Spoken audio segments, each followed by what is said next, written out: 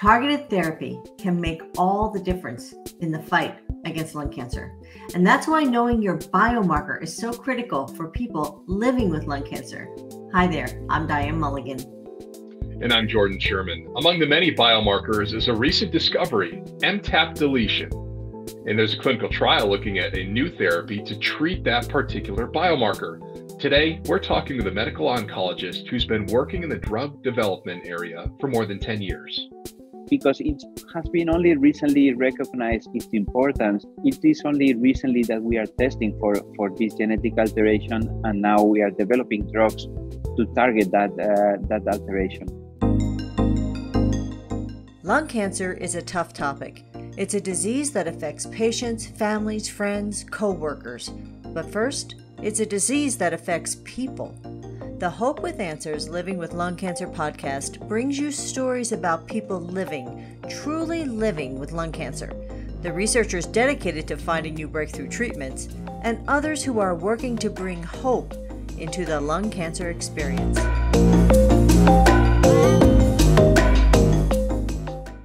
We're joined today by Dr. Jordi Rodon with the Department of Investigational Cancer Therapeutics, Division of Cancer Medicine at the University of Texas MD Anderson Cancer Center. Dr. Rodon specializes in early drug development, biomarker discovery, personalized cancer medicine, and neuro-oncology. Dr. Rodon, it is great to talk to you today. Thank you so much. Tell us a little bit about yourself. Thank you. Thank you very much for having me. I'm a medical oncologist, and I work at MD Anderson Cancer Center in Houston. And I've been working in drug development for more than 10 years. My area of interest is developing new drugs in specifically genetic selected patient populations. Dr. Rodon, you are one of the principal investigators on a clinical trial looking at a new therapy to treat a type of biomarker called MTAP deletion. Could you explain a little bit more about what it is and why it's so important for lung cancer patients to know about it? So I'm very excited with this new field. This is not a new kid on the block. We knew about MTAP loss for many years, and it's present in many tumor types. But what is new is the understanding of the role of this gene in lung cancer and other tumors, but we're talking about lung cancer today. So this genetic alteration, it was thought that it was just a collateral damage that happened in tumors, but we have learned more and more that it actually plays a role. There are some advantages for the tumor to have this gene lost. And then at the same time, there is new medications that can use that as a vulnerability for the tumor, like the drugs that we are exploring nowadays in the clinic. So that opens a new weak point for the tumor to be targeted. We love that. The whole idea of targeting the tumors is so exciting.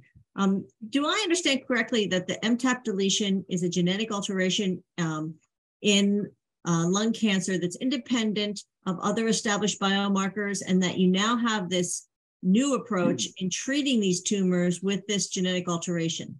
Correct. Yes. So it's important to understand that this is not exclusive with a more established genetic alteration. So we can see MTAP loss in patients with EGFR mutation or KRAS mutations, or in those that these genes are wild type. It is an independent one. So now, because it has been only recently recognized its importance, it is only recently that we are testing for this genetic alteration, and now we are developing drugs to target that alteration. Dr. Rodon, if you have a liquid biopsy, is this type of screening on that panel? So liquid biopsies are transformative, but the technology is not yet there to detect copy number loss. So you can see specific mutations. You can occasionally see excess of copies of a gene, but right now the technology is not good enough to detect copy number loss, which is what we are looking like. A region of the chromosome is missing.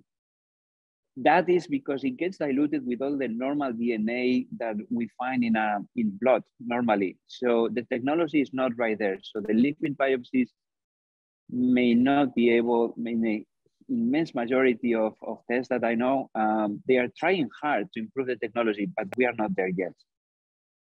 So if you're a patient who had a liquid biopsy for biomarker testing, is this a scenario where they should talk to their doctor about additional biomarker testing so that they could then be screened for the MTAP deletion?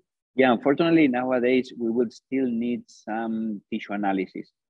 Now, the good thing is that you could repeat a genetic test that includes this region of the genome, or there are immunohistochemistry assays. So the gene produces a protein called also MTAP, and you can do a simple immunohistochemistry to see the expression of this protein, and correlates really well with the genetic loss.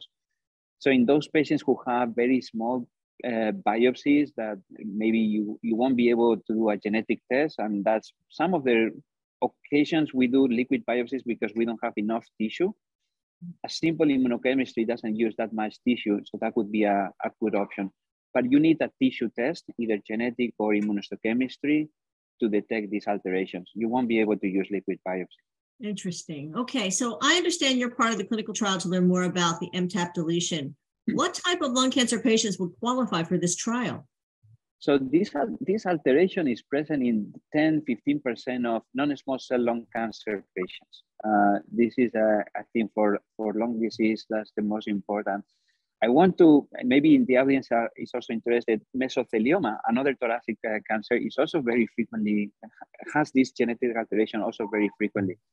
I'm not aware of small cell lung cancer, so I would focus on non-small cell lung cancer and mesothelioma for testing for the genetic alteration. And it's gonna be 10-15% of the patients.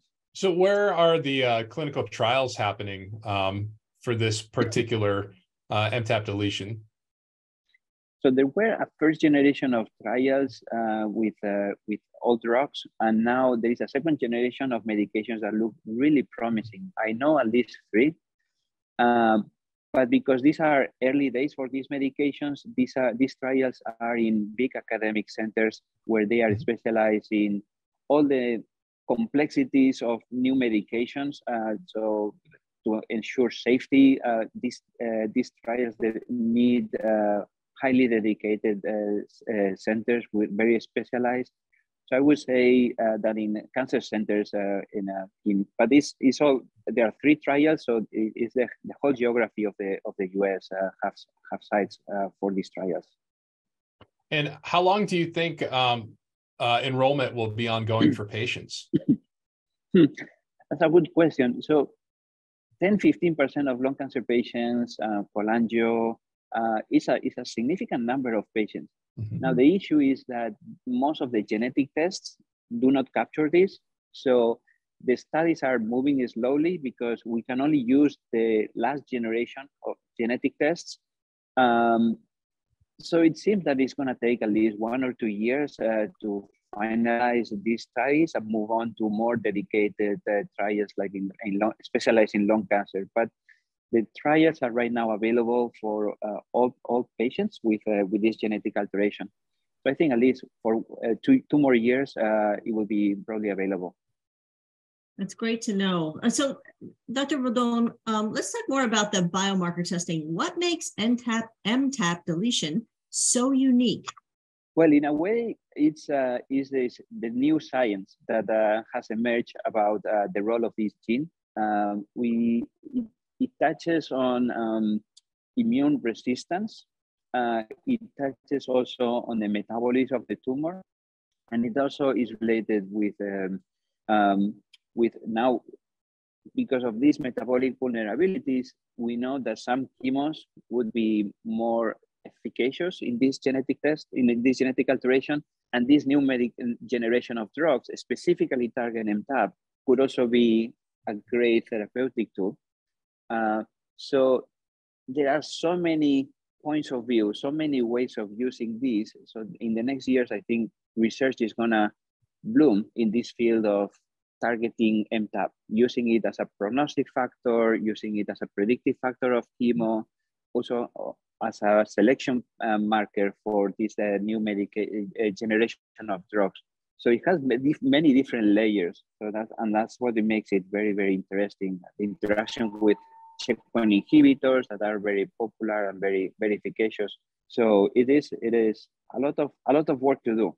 Well, I think too, and part of that is going to be testing for MTAP deletion. So, for patients who have had biomarker testing before, should they be asking about about additional screening for MTAP deletion?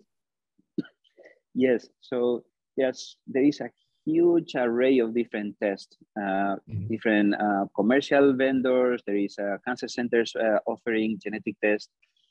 I would say that it's only in the last 2 years that some of the genetic tests have been upgraded to include this gene. So if the genetic test is limited in the number of genes that has been tested or is older than 2 years, MTAP may not have been included. So if you don't look, you don't see.